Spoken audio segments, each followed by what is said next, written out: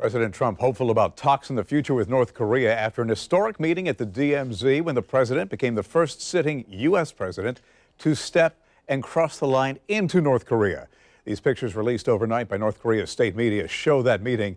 The two agreed to continue talking about denuclearization. Those talks are expected to happen in the next few weeks. News4JAX political analyst and public policy director from Jacksonville University, Rick Mullaney, back here on the morning show. Rick, historic indeed, but some people question, was this more than just a photo op? Well, the reaction to it has been mixed, and by that I mean you've had some people certainly praising it as opening up talks, others claiming that it's just a photo op.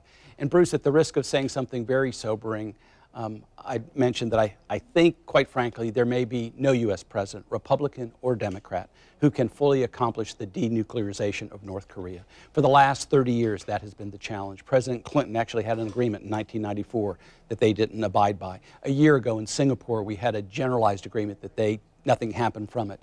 But I do think if you step back and look at this, the important breakthrough is that talks will continue. They'll go back to the bargaining table. It gives some hope. It does come at a price.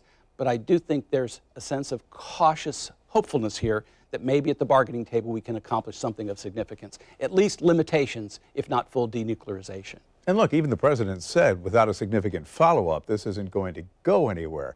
And the fact of the matter is that Chairman Kim wants a lifting of the sanctions, and that's something that the president has been reluctant to do in the past. There's just no question about it. Chairman Kim knows, and he's going to opt out of self-interest. His country is suffering economically. About 25 million people there. We're at 20 million here in the state of Florida. Very poor country. And one of the keys here on sanctions is the cooperation of both China and Russia. He wants those sanctions lifted, but he is clinging to those nuclear weapons. And quite frankly, it's almost unrealistic to think that you're going to get the complete denuclearization.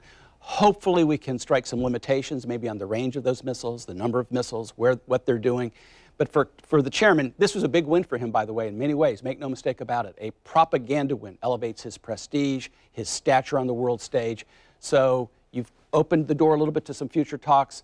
Kim walks away with some prestige. The president politically gains. The key is the future. When we look back on this historically, what will this have meant? You talk about the lifting of sanctions. There was one picture, and you saw that there was a Rolls-Royce sitting in the background.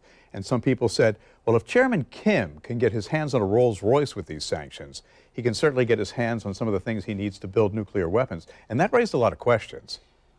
Well, unfortunately, over the last 3 decades, as we mentioned earlier, they have nuclear weapons. We now know that.